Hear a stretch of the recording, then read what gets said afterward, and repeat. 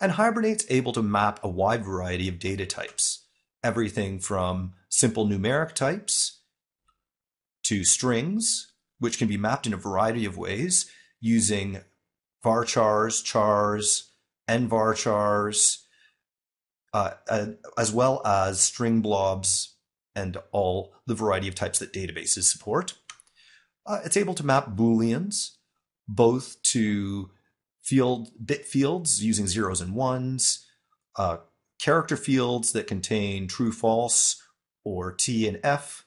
There's a wide variety of ways of defining how that maps to the back end Boolean values in the database, but they can be mapped to true Boolean types in our .NET applications.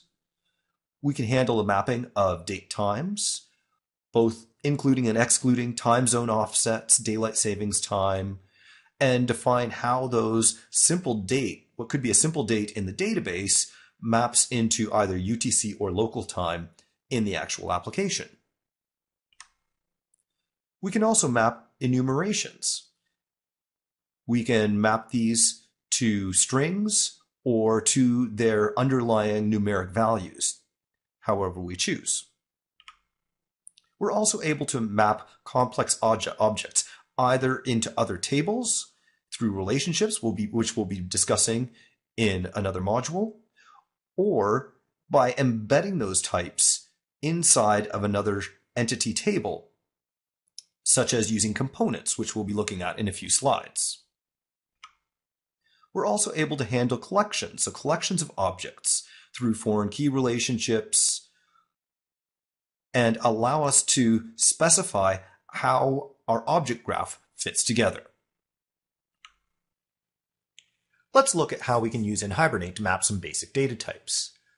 We're creating a new customer and saving it to the database. This customer has a first name, a last name, points, gold status, those sorts of things. If we look at the actual customer, you can see that these properties are integers, booleans, date times, as well as a custom enumeration. The custom enumeration has a variety of different values that it can possibly have. Jumping over to the mapping file, you can see that each of the properties is listed out in the mapping file, along with the primary key specified by the ID. And I don't have to specify types. When NHibernate parses the metadata, the hbm.xml files, when the application first loads, it reflectively looks at the classes and figures out the appropriate data types. Let's go ahead and build the application and run it. This is going to have the effect of saving a new customer into the database. If we come back over to Program, you can see that we have simply created that new customer and saved that record. I'll jump over to SQL Management Studio, and we'll see how these different properties are mapped into database columns. You can see that points is an integer, gold status is a bit field. It takes a 0 or a 1. Member since is a date time field, and our credit rating is an NChar 10. There's different ways that we could map these, but this is one possible mapping.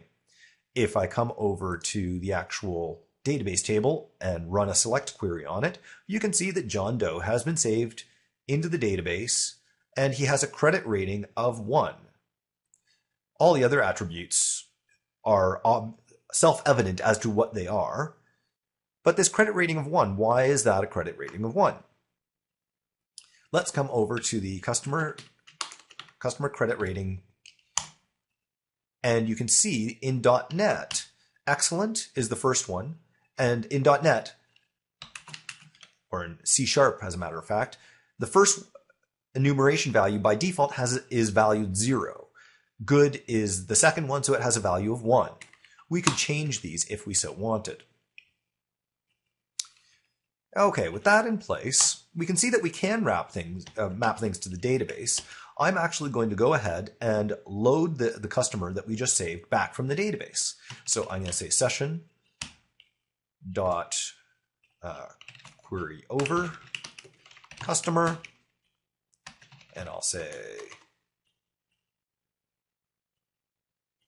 list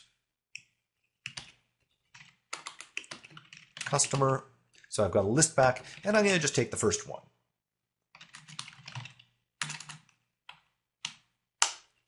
And then I'm going to console write out the customer. Now, jumping over to the customer class, I've overridden the toString method so that it formats out all of those properties in an easy to see fashion. So let's go ahead and build this again, and I will run it. Out comes the user again, that customer, and you can see the credit rating is good.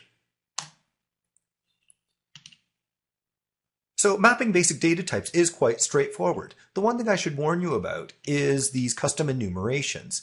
They're stored underneath the covers. .NET stores enumerations by their integer value. And that's what's being saved to the database. The problem here is what happens if I add in a new customer credit rating. I say very good, and I just insert it in. I'm going to build that, run it, and when I display it, all of a sudden, the credit rating is going to be very good because now that has a value of 1 in our .NET code. So there's a disjoint between the two.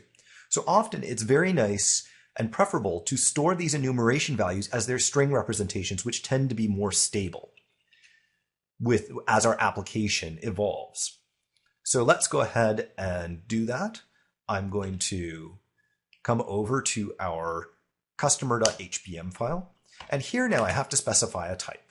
I need to say type is customer credit rating type. Now you might be wondering where the customer credit rating type has come from. It's a class that I created that is derived from the enum string type of T, which ships within Hibernate. This specifies that you want to save that type into the database using the string value of the enum rather than the integer or numeric value. So we've got this string type. Let us go and reset the database. So I'm going to simply delete from customer to wipe out those records. Run the query again. We can see our database is empty. Let's come over to the program, uncomment out the create lines, and we'll comment out the query lines. We'll build our application and actually run it. So that type is now saved into the database. If we look at, we'll query it again, you'll see the credit rating is good. Coming over here and querying it back again,